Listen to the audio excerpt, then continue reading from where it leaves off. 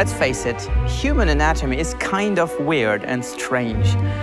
And it doesn't really make any sense unless we take a deep time perspective. All the major anatomical structures in my body can be traced back over hundreds of millions of years into the past. Paleontology allows us to understand why our body looks the way it does.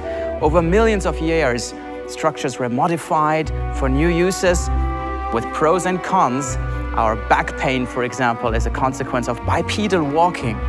Some of the soft tissues I'm using to talk to you right now can be traced back over hundreds of millions of years to ancient fish.